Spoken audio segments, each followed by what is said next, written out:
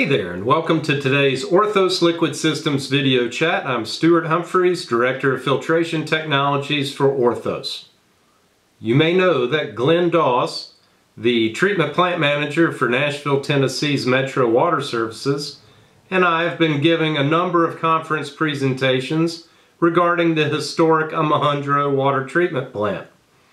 This facility's George Ryer pumping station was built in 1889 and remains in operation today.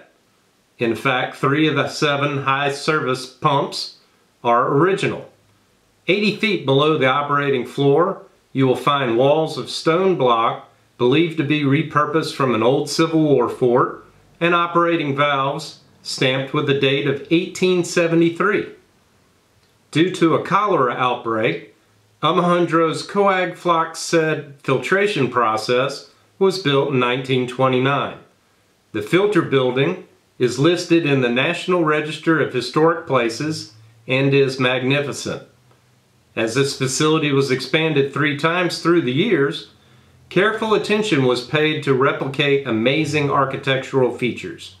The filter building is a fascinating blend of old and new, with terrazzo floors and granite top filter consoles situated with automated controls that were installed to not overwhelm the historic presence.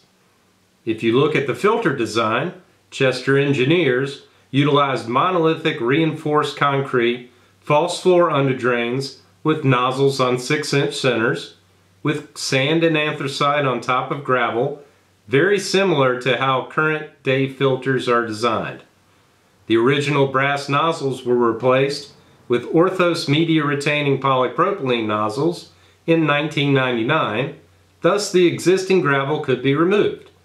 However, the point here is that these filters have been in constant operation since 1929, and a few months ago when I visited the facility, they were producing 0.03 NTU water, and UFRVs are over 10,000 gallons per square foot.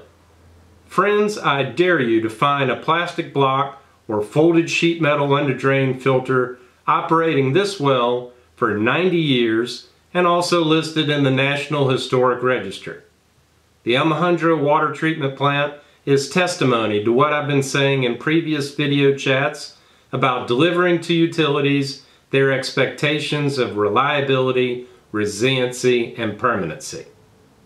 I want to thank you for watching today, and please contact me or your local Orthos representative for any of your filtration, contactor, or ion exchange needs.